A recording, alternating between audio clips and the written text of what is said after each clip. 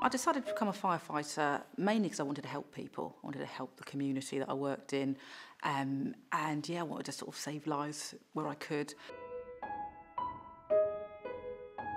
So often you find people say, well, the only reason you got in is because you're a female and they made it easier for you.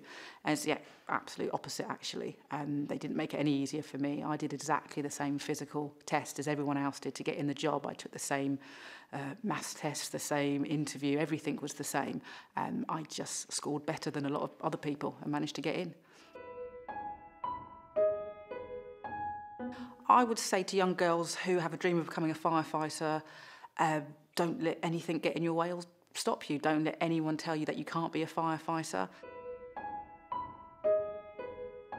Now more than ever, we need to celebrate women's achievements and keep pushing women forward.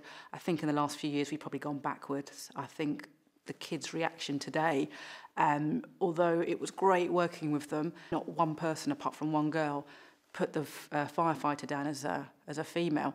And that one girl, I think her name was Olivia, I think she put all the professions down as female, which was great to see, you know, even if it was just that one person. So I was really proud of her, it's great to see. So I think now more than ever, we do need International Women's Day.